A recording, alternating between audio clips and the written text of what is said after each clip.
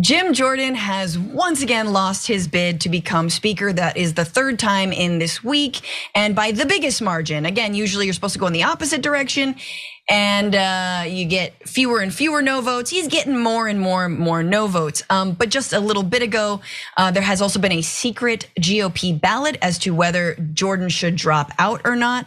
We're gonna get the results, I believe, shortly. What's crazy about this, guys, is that if you follow the news on Thursday morning, Jim Jordan was not going to run again. He, in fact, was going to pass the baton to the acting speaker, Patrick McHenry, and say, look, I'm out, guys. Then there was a GOP meeting. Maybe it wasn't secret, and they were like, what the hell are you doing? You get back in there and you get the goddamn votes. And so he got back in there and he lost yet again. So there are three more folks jumped on the not Jordan train.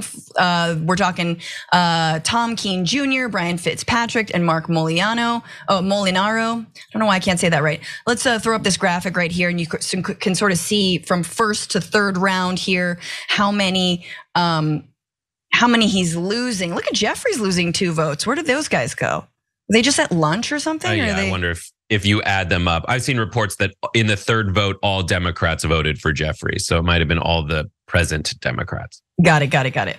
But so there you go, 25, he cannot close that gap.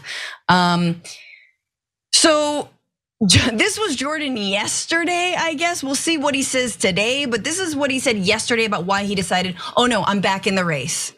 Take a look. We made the pitch to members on the resolution as a way to lower the temperature and get back to work. We decided that wasn't where we're gonna go. I'm still running for speaker, and I plan to go to the floor and get the votes and win this race.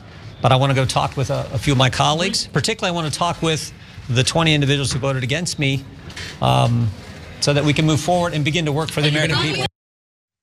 Well, he ran out of time there, guys, because he didn't talk to the people who flipped against him in that third vote. But finally, we talked about this yesterday, Brett, but the tactics that are being used to cajole Republicans into voting for Jim Jordan are things like texting their wives, which is, kind of a scary tactic generally. Here's Ken Buck, who I believe was one of the people who flipped. Oh no, sorry, who did not vote for Jim Jordan, talking about all the threats, the death threats actually, and the other pressure he's received for opposing Jordan as speaker. Part of the reason that there's temper right now is this constant barrage of phone calls. I have 6 full-time people answering the phones. I have 20,000 messages from people where we couldn't. So far, I've had 4 death threats. I've been evicted from my office in Colorado. I have notice of an eviction because the landlord is mad with my voting record on the speaker issue. And everybody in the conference is getting this. So it's natural. Family members have been approached and threatened. All kinds of things are going on. There's going to be some tension. 4 death threats, Congressman, because you're not supporting Jim Jordan? That's right. Okay, that's just wild. Like, that is absolutely insane. Brett, I want your reactions to what the MAGA movement has really done to the Republican Party here. Well, we'll see. I mean, America has like this very short memory in a 24-second news cycle. And so who knows, like after this all happens and it shakes out, like they're like, oh my God, can you believe McCarthy was ousted as Speaker of the House?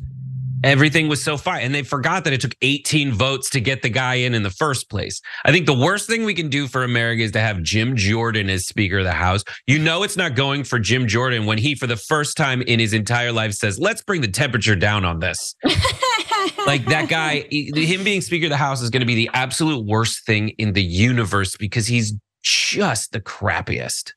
Yeah, I just think it's really surprising. I mean, it's not surprising at all, but the ways that Republicans are getting the death threats from their own party, their own caucus, and they have a question to answer, which is, are we going to be strong-armed by the lunatics in the base or not? And the answer to that is always and usually been yes. But what's interesting is that here you actually not just have Like, I think politically they're on board with Jordan. They're not resistant to Jordan because of his politics. They're resistant because they don't like his approach, because he's not doing a good enough job in broaching their support, getting their support. He's not promising them anything that they want to hear. Like, he's not delivering even the manner clearly in which he's trying to get the votes. Same with Kevin McCarthy.